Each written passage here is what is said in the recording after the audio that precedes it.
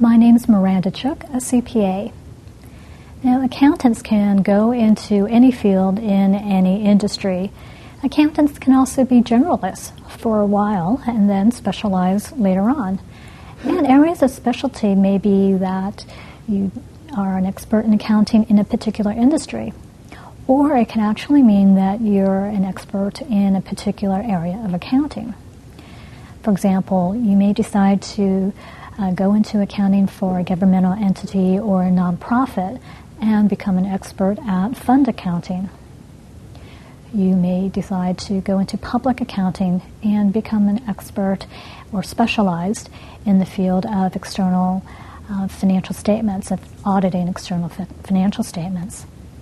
You may decide to specialize in private industry, and within there you may go into operational accounting, where you are implementing particular accounting pronouncements and interpreting how they apply to the company that you work for.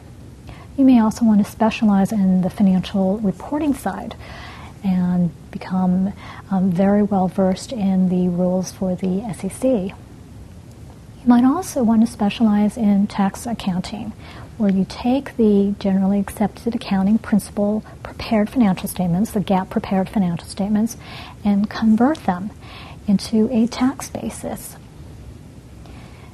There are other fields within accounting that you can also specialize in. You can also become more specialized in financial analysis and focus more on preparing budgets and forecasts and doing variance analysis between actual and budget results.